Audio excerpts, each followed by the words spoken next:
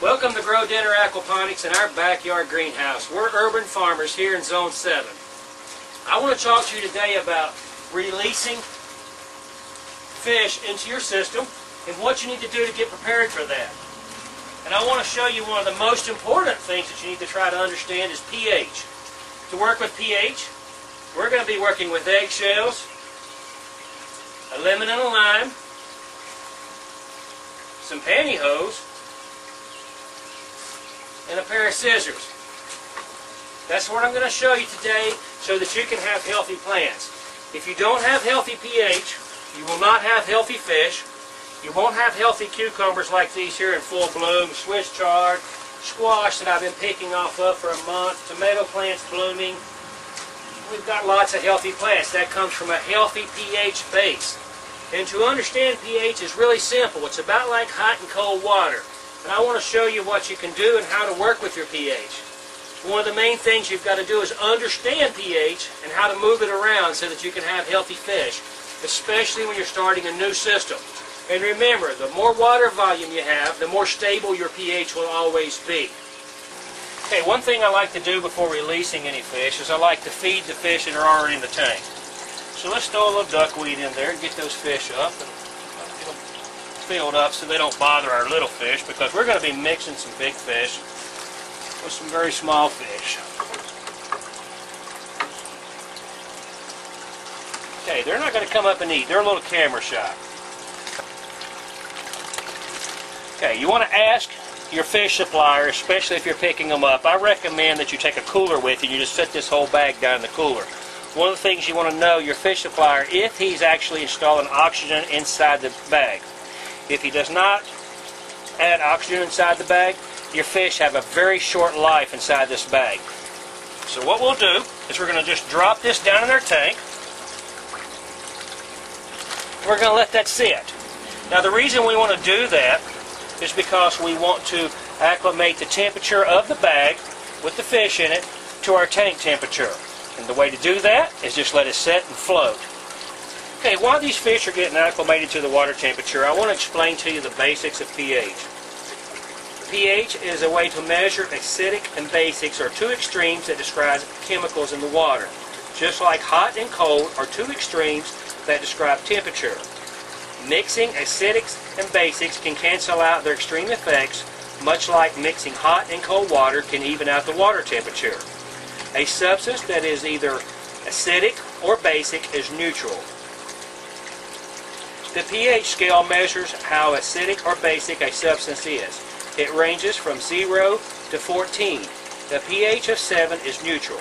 A pH less than 7 is acidic, and a pH greater than 7 is basic. Each whole pH value below 7 is 10 times more acidic than the next higher value. For example, a pH of 4 is 10 times more acidic than a pH of 5. And the same holds true for pH values above 7, each of which is 10 times more alkaline, another way to say basic, than the next lower whole value. For example, a pH of 10 is 10 times more alkaline than a pH of 9.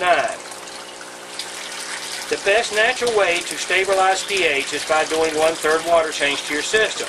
If that is not feasible, or you choose to conserve water, and I want to show you how to do that to prevent water changing so we can conserve water. Okay, pH is so important because the fish will be stressing, your plants will be stressing. Your neutral pH is going to hit right at 7, so when you do your water test, you want to keep that as close to 7 as possible. Now some plants will actually can strive more with a higher or lower pH, but overall average you want to keep a 7 neutral. Now your fish are always going to like a neutral pH, and how we do that organically is we use eggshells, a lemon, or lime. These are the two methods that I use. If you have a low pH, say you're hitting in the 6 range or the 5 range and you want to move it back to a 7, what I find the organic way to do that is take some eggshells, stick them in the microwave for 30 seconds. And what that will do is that will dry up the skin inside, kills any bacteria inside the eggs, inside the shells. Pull that out. We do not want to put that inside of our pantyhose. and you'll just pull this out of each one. The eggs have a natural pH of around 8. So we're looking for a 7. So what you do is you pull the skins out. Sometimes they're a little tough to get out. Sometimes they'll just pull right out.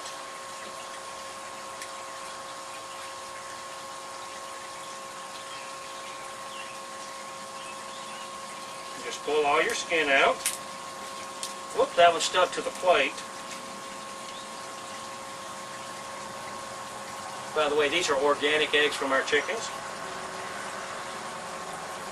We have free-range chickens that walk around and sneak into our garden when they get the opportunity. Okay, we got this pulled out. Now what do we want to do with these? We want to crush them.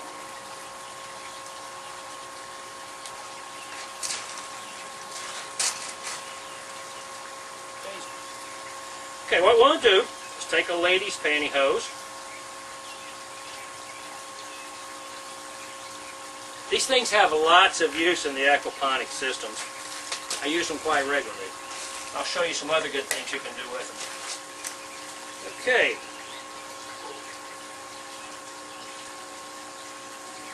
Open them up, down to the foot,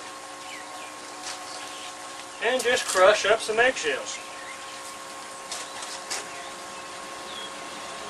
Again, eggshells have a pH of 8, and we're looking for a 7. So this is going to actually bring up our pH.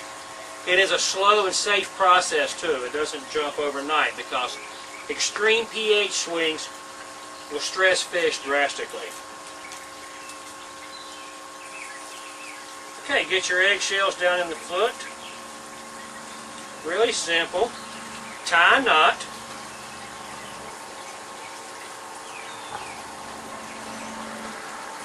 Okay. Okay, what we're going to do with this pantyhose with our eggshells now, and remember, this is a pH of 8, so this is going to bring our pH up. We're just going to dig out in our bed and dig a hole right where the water inlet is.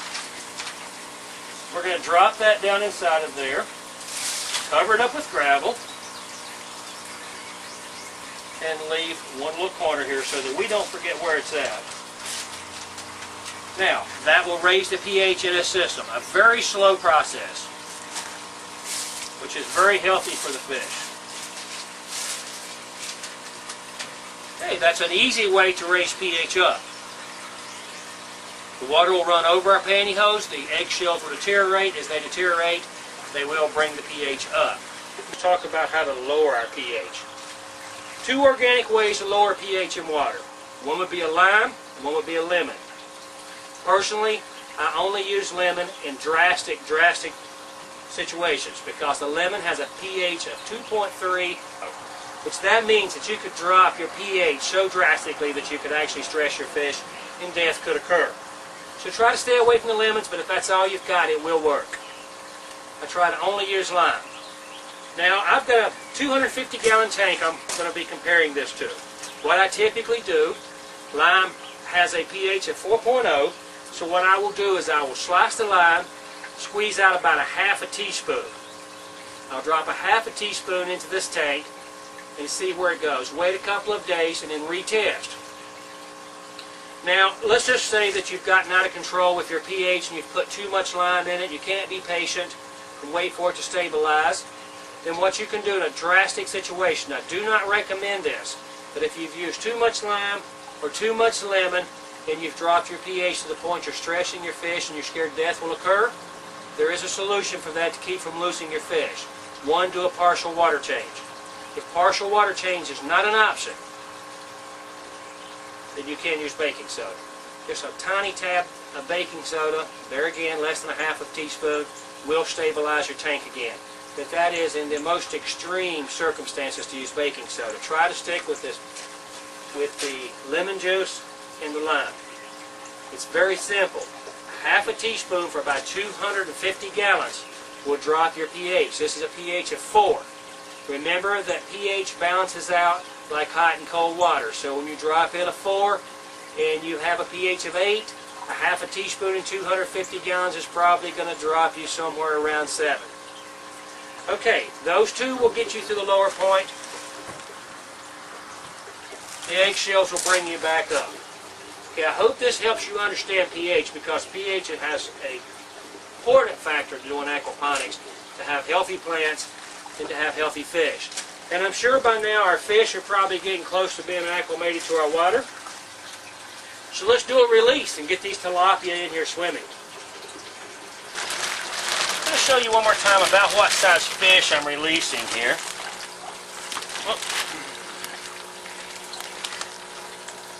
Okay, they're nice size fish. Okay. I'm going to pull the rubber band as I get a hold of one corner of the bag.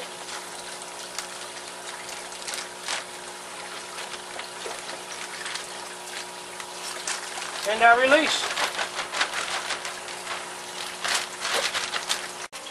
Okay, I want to give you some idea of what kind of expect from your tilapia in growth.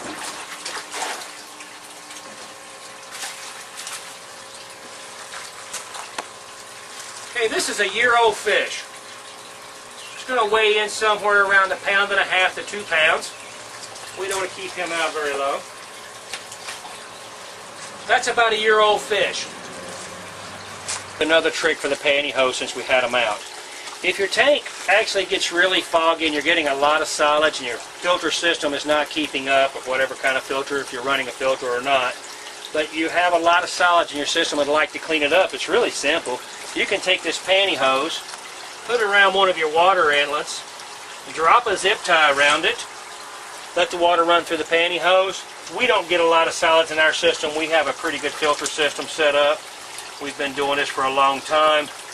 So, but new systems typically will have some issues with solids, especially if you're new at farming with aquaponics, and that's a way to help clean up your system. And of course, you can take the solids from the pantyhose and dump it into your duckweed beds and things of that nature. I hope this helps with balancing your pH. Remember, a partial water change is always the best. In most cases, I just don't do that because it's so easy to make pH swing with the lime and some eggshells. But I hope this does help with your system, helps get you a good balanced system. pH will typically balance itself out if you have the time and just be patient. But you can't always swing it with the products I've shown you today and get a good organic result from it. Now, as far as releasing your fish, when you get fish in to go into your system, it's really simple.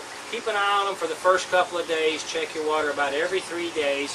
And then after that, start checking it about once a week to make sure that your fish are settling into a good, healthy environment. You never want to wait until you receive your fish to start balancing pH. pH is something that needs to be balanced before your fish arrive. And that will also help get you started off on a good start, and you'll have good, healthy plants, and you can be harvesting squash and tomatoes and things as we do here at Grow Dinner Aquaponics. We are urban farmers, and this is our backyard greenhouse, and I'd like to thank you for joining us. And join us for more videos here at Grow Dinner Aquaponics. And if you ever have questions or comments, please leave them on the bottom of the video, and I'll be more than glad to try to answer them the best I can. And thanks again for joining us.